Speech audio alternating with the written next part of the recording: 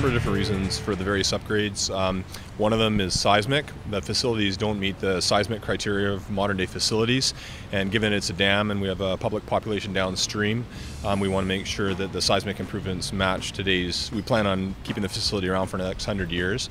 And with respect to the powerhouse equipment, it's just at end of life. It's reached the end of its ability to run reliably, and so we're modernizing it, replacing it, reusing equipment where we can. The most challenging part is the part we're doing initially, which is geotechnical improvements to the right abutment to mitigate failure of that right abutment during a seismic event. That's not the largest component. The largest component is probably the powerhouse improvements, which is all the generators, turbines, and associated equipment, which will be taking place starting in about 2015, 2014. The generators benefit from modern technology and design, so they'll be more efficient. The insulation these days are better and so on.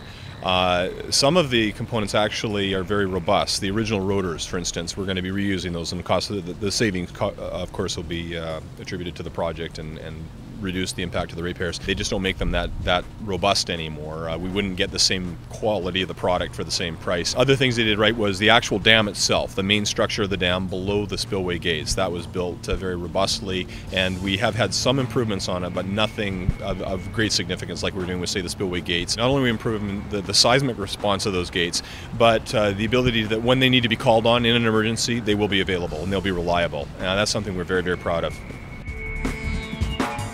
This is sort of a one-shot project. We're going to do everything that needs to be done to keep this facility running for the next 80 years. We're starting now. We just got our Utilities Commission approval, and we'll begin March 1st, and we intend on completing the project in 2018.